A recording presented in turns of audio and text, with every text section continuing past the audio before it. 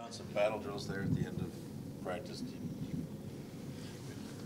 Don't read into it. No. It's just, no, we wanted to play a game, just some close ice, just to get some puck touches. A lot of guys didn't go on yesterday. Yeah, just to touch the puck in some enclosed areas. We went into this season talking about the depth on your defensive side of it, throughout the whole organization. There was always talk earlier on about how this guy might get moved or that one because you have that depth, but it never happened. When you look back on it now, probably feel pretty good that you didn't move any of those. Who was going to be moved? You tell me. There you had information, or are you just making it up? Names. It's just in general talking about just the depth in the organization, and that's one area that we've had to dip into it. There's no question, and Peaker's come along quicker than we thought as far as what we feel he can be, and a lot of people getting opportunities.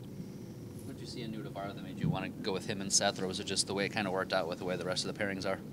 Yeah, I didn't want to break up Savvy and Gavi, and really wasn't crazy about Harry and Nudie playing together. We didn't like that pair, so went that way. I'm not sure which way we'll go tomorrow.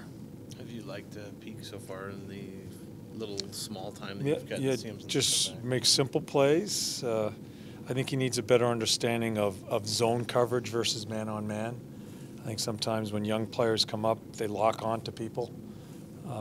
Zone coverage is a little bit more thinking involved in it, but he's been a good player.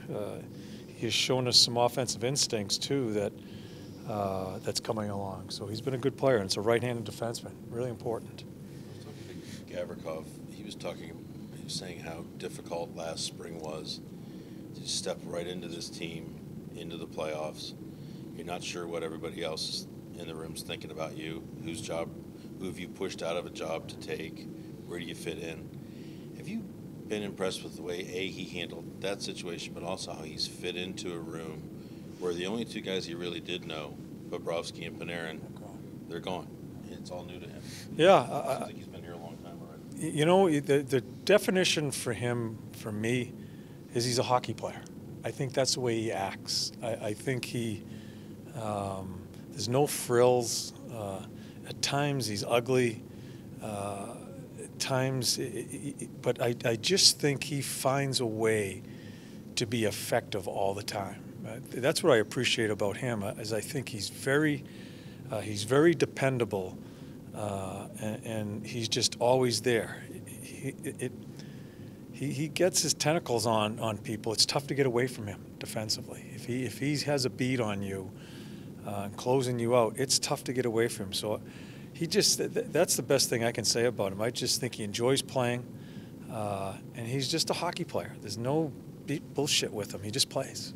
It can take time for a defenseman to earn trust with the coach. Did you come to trust him pretty quickly? Yeah, I was concerned. Not concerned. I need to see him play. I wanted to see his puck skills, and as you keep on watching. Very underrated as far as his puck skills. And the thing that has surprised me, I think he reads the ice very well. And I think I've said this to you before, as far as when to jump in offensively, too. He's around areas that you just look up and say, this Gavi, he has another chance. And yes, yeah, so he's very smart that way.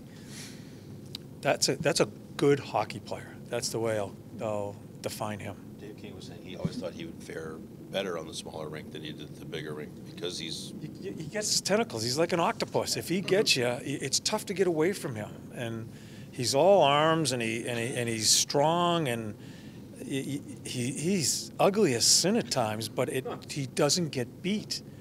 And it's a huge piece of the puzzle for us this year. Do you remember that dinner you had? Yes, I do. With him, and it was how awkward that was when the news. Yeah, I don't like those dinners anyway.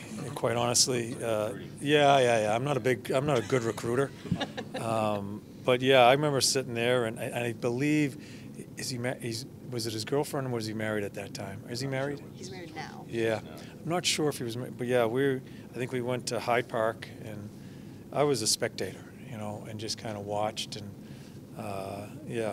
gets a free dinner and stays over there and plays. So he owes us a dinner. He's getting better. Yeah, he's paid us well. He's paid us well. John, how is being in this mode of next man up, the next man up mentality, how does that help now through this latest loss? I mean, a lot of teams, if they would suffer a loss to this magnitude, this point in the season, like, oh, geez, but this team is. We don't even say next man up. Yeah. We don't even talk about it. We just play. Yeah, so Foods will come back in from London. He's going to play tomorrow, and we don't talk those cliches, next man up, we go play. And whoever's on the board, first thing in the morning I come in, I put the lineup on the board, that's who's playing. That's how we go about our business. That's become commonplace here. So doesn't that make it naturally easier to accept if another guy would happen to go down? Yeah, we've never if there's an injury, there's an out. I have an out with a line underneath it, and I'll put that player out. And to the right of that is going to be the lineup. We've always gone about it that way, and we'll continue to do it that way.